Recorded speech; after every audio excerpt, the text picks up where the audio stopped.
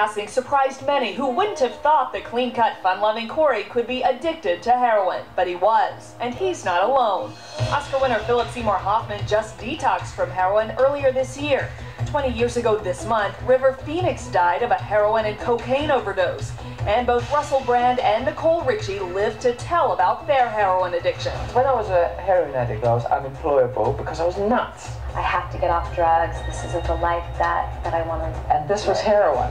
This was heroin. It all starts on the streets of Hollywood, where young people come to make it big. After dark, they come out of the shadows. They are dirty and homeless, roaming the streets barefoot, many of them addicted to heroin. The Oscars are just right down the street, but what you don't see is at the nighttime, the heroin addiction that goes on in the street. Michael McCutcheon is a recovering heroin addict himself and helps the young and addicted in Hollywood. He brings them donated food, clothes, and clean needles. I lose one kid a month to heroin, and it's rough. E.T.'s night vision cameras captured the sad reality of life on the streets of Hollywood. This 20-something walking barefoot gets clean socks from Michael. This woman comes looking for food. Michael says heroin is cheap, about $50 for a gram. You can get it faster than you can get a Starbucks coffee.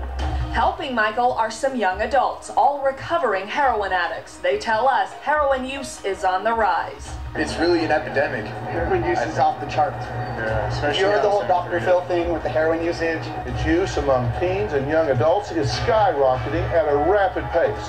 Half the world watched it. It's completely true.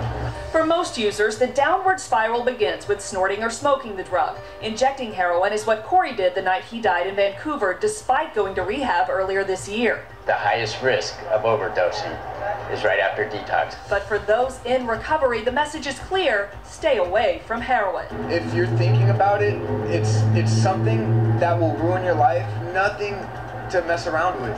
You know, I've lost 4 friends this month to heroin. And Corey's death certainly broke the hearts of many young fans, but tomorrow I'm sitting down with the first teen heartthrob to battle heroin addiction.